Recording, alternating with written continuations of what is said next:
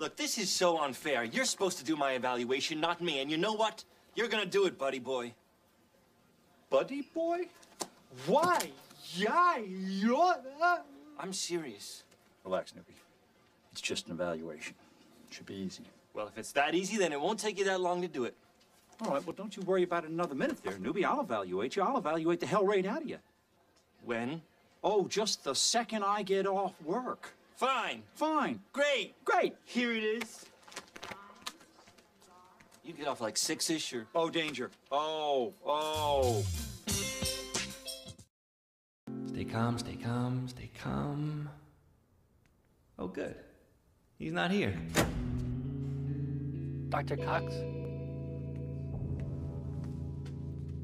It's time. Sit down.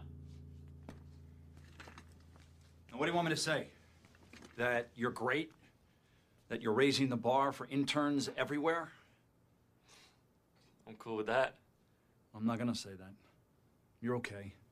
You might be better than that someday, but right now, all I see is a guy who's so worried about what everybody else thinks of him that he has no real belief in himself.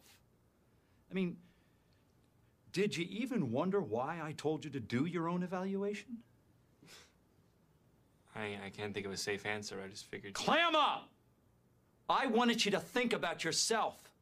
And I mean really think. What are you good at? What do you suck at? And then I wanted you to put it down on paper. And not so I could see it, and not so anybody else could see it, but so that you could see it. Because ultimately, you don't have to answer to me, and you don't have to answer to Kelso. You don't even have to answer to your patients, for God's sake. You only have to answer to one guy, newbie, and that's you.